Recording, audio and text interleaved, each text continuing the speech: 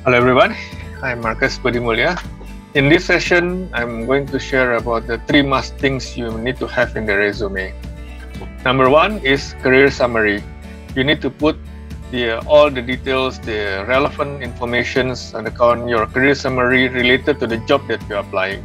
Not related to your experience, not related to the job, but only to those that is related with the job that you're applying. Number 2 is relevant skill.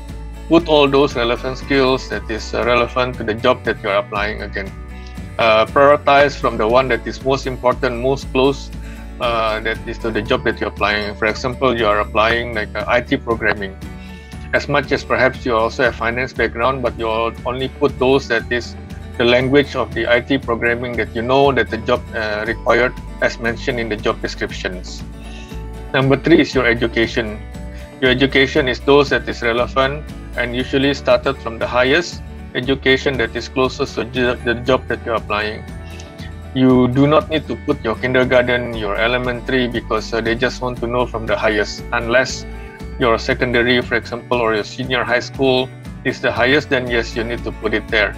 But always start from the highest education that is relevant to the job that you're applying. You might have a double degree or a double bachelor's, double master's. Start to put those that is number 1 is the one that related to the job that you're applying. So there are 3 things. 1 is career summary. 2nd is relevant skill. 3rd is education. Remember again, like in my other sharing in the other session, is that please make sure that these informations can be read within 5 to 10 seconds.